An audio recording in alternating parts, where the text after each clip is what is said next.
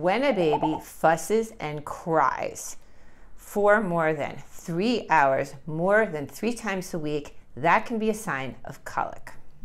Colic tends to generally rear its ugly head at around this stage at 4 weeks of age. Many experts think that colic has to do with gas or indigestion, and they encourage formula feeding parents to sample other formulas and breastfeeding mothers to take a look at their own diet, perhaps considering eliminating milk or nuts or similar things that might be irritating their baby's tummies.